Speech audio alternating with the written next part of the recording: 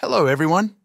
In this video, I'm going to walk you through Calendly and show you how you can use it to schedule your appointments and meetings with ease.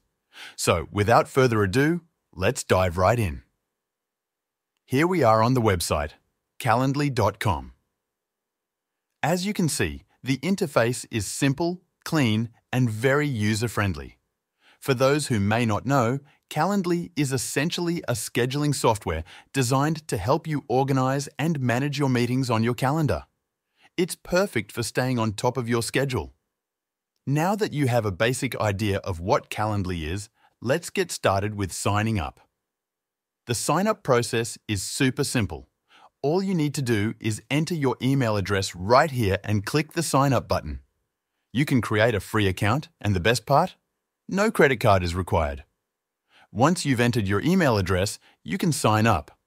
I personally prefer signing up with Google because it's quick and integrates seamlessly with my calendar, which is essential when using Calendly. Let me show you how to do this in just a few seconds. When you sign up, you'll go through the setup process. You can either configure everything now or skip and adjust settings later. I'll just click Continue for now, and I'll show you how to update these settings later. Next, you'll set your availability, which lets Calendly know when you're typically open to scheduling meetings. The default is 9 a.m. to 5 p.m. Monday through Friday with weekends off. I'll go ahead and stick with that and click Continue. Now, you'll choose your role or the purpose for which you'll use Calendly. Click Finish. And that's it. You've signed up for Calendly and arrived at your dashboard. Let's close this pop-up and explore the dashboard further. You'll notice a sample meeting has already been created by Calendly to give you a preview. However, to fully utilize Calendly, we'll need to go into the account settings to customize it according to our preferences.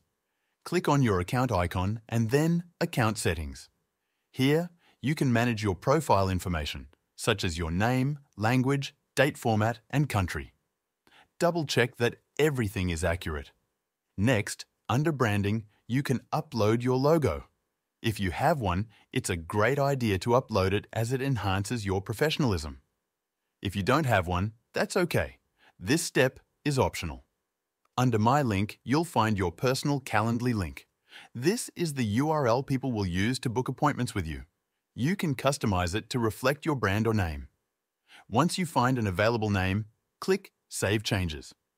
Now, let's move to the calendar connections. This step is crucial as it connects your calendar to Calendly, helping you stay organized. If you signed up with Google like I did, your calendar will already be connected.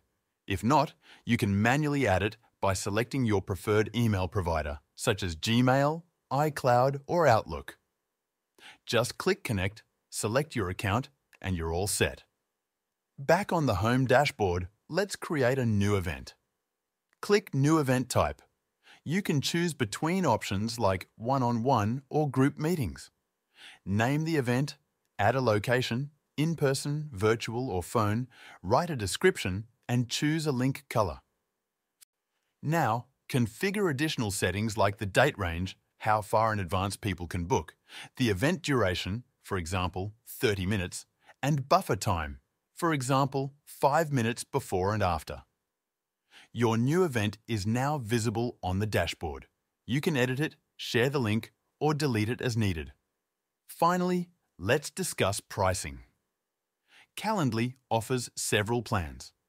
Essentials: $10 per month includes 2 calendar connections, unlimited events, and integrations with Google, Meet, Zoom, and more. Team: $16 per month, designed for collaborative teams with extra management tools. Enterprise starts at $15K per year. For most users, the professional plan is a great choice due to its comprehensive features, but the free version is also excellent for getting started. That's it for this video. I hope this tutorial was helpful. Thanks for watching.